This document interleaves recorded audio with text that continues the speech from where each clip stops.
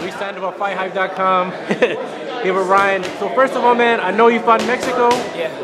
Tell me about that experience, man, because it's not the same as the U.S. How was the experience out there? Way different, you know. They got their rules less strict, but it was good. Mexico treated me good. It was fun. Yeah, I liked it. What made you turn pro over there? Was it you couldn't wait to get started, or what caused you to go over there? Well, I was ranked #1 in the USA, and they changed the age group. You had to be 19 to go to the Olympics, so I wasn't gonna make the age cut. So I wanted to go pro, and I was only 17, so I decided to go pro in Mexico.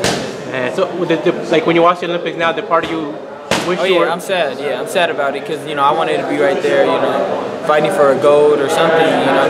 And I didn't get the opportunity, but it's fine, you know, on to the pro ranks. Yeah. So, I think you won like 15 national titles. Yeah, or something 15 like national titles. Man, yeah. like, first of all, before how did you get into boxing though? I mean, like, you know, a lot of kids can do a lot of different things nowadays. You got into boxing. What got you into it? Well, I was around 6 years old playing baseball, you know. Baseball just, you know, they gave me the worst trophy you could think of. So I told my dad, can I find like something that's going to give me something bigger? Yeah. And of course my uncle was a boxer before, and he said, well, try boxing, you could win a bout. And I said, a bout? Of course. And then I went, and then that's how my boxing career started. My uncle started training me. Man, so was it easy for you at first? Was it hard? Because everybody's different. Some guys are natural, yeah. Some guys got to work at it. I had a natural ability. My jab always had that snap on it. So ever since I threw my first jab, they felt it. So you can say I was talented, yeah. So you probably don't know, the first time I saw you, and I don't even think you knew I was in the gym, was at 10 Goose. Yeah, I didn't even know. And you were, I'm not going to ask who the fighter was, you were part of a pro fighter. Yeah. And I was impressed because you were getting the better of it, man. Yeah. I mean, where did that talent come from, and how is it when you can even give pro fighters a good fight? It's just from my experience, I believe, from the amateurs. I've just seen so many styles, so and actually training in 10 Goose helped me adapt to a lot of pro fighters, you know, 6 rounds, 7 rounds. You know, I wasn't used to that. I was used to doing 3 rounds, but the more I sparred over there, the more I knew how to pace myself and wear a fighter down. So that's how I had the experience to do good with that pro fighter. So who were some of the fighters you kind of like borrowed from, or when you were growing up you were looking at, or even today? I've only looked at 2 fighters, Floyd Mayweather and Oscar De La Hoya. Those were my 2 favorite, and that's who I look up to. And that's who I studied throughout my whole career. I could definitely see the Floyd stuff because you're slick, you had good defense. Is that something that you had to work on, or did that come natural? Because you were so slick in that ring, like you weren't getting the hit, and you were you know, making them pay. Yes and no. Before I had great reaction, you know, but I learned over the time, you know, how to catch punches, you know, and all that.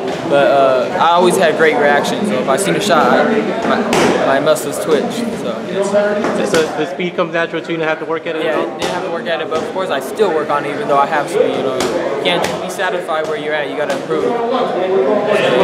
So how do you feel, man? Like, you're highly touted, with national titles, great amateur background. You feel a little bit of pressure coming in? It's your first fight in the U.S. You feel a little bit of pressure? How do you take to everything that's going on around you? I don't feel pressure because I've been on big stages before, nationals, finals, a bunch of people there. You know, those are pressureful too because there's only 3 rounds and you gotta go. Yeah, you can no mistakes. So this I feel a little bit more comfortable. 8-ounce gloves, you can hit harder. I never liked the amateur gloves. So the pro gloves, I just feel 100 times better. So I'm not nervous at all. Man, so you know, you say you only watched 2 fighters, Floyd and Oscar. Yeah. What attracted you to Floyd the most? Floyd, just his way to adapt to a fight and how to mentally break down his fighters. It was just incredible to see him do it. And he hasn't failed. I mean, his style is just impressive, and nobody has been able to crack the code. So that's what draws me to him. And Oscar, shoot, who wouldn't like Oscar De La Hoya? He's a beast, and he had that left hook like I got a great left hook, so of course I like Oscar De La Hoya too. Have you met either one before?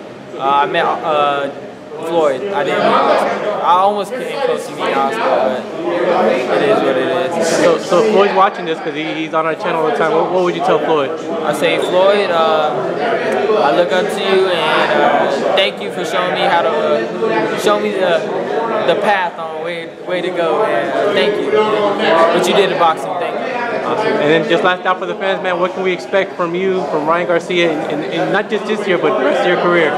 You're going to see an explosive fighter, talented, and hopefully a future superstar. And not hopefully, shoot, I am going to be a future superstar. There you go. And there it is. Look out for me, King Ryan. My guy, man. Appreciate the interview. Thank you so much, man.